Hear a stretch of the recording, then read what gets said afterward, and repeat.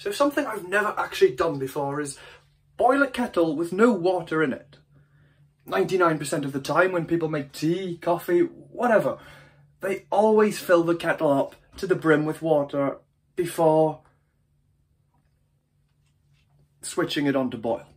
That's in theory what I'm saying. I'm saying I've never actually experimented what happens if you turn the kettle on with no water inside it. So today I figured, what happens if we do that?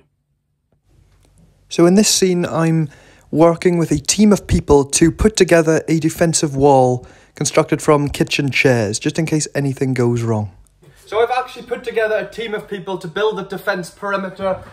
The kettle is here, absolutely no water in it whatsoever, and now I'm going to turn the kettle on, watch it boil, and we're all going to be hiding behind our defensive wall. On the count of three. 3, 2, 1, let it boil. So as you can see here, we took cover behind our defensive wall. We were terrified. However, you can see there, the kettle actually turns off. It must be some sort of safety measure, so nothing fatal can happen if you leave the kettle on boiling with no water actually inside it. So as you can see, if you use a modern kettle, there is no harm in leaving it on without filling it with water to start with.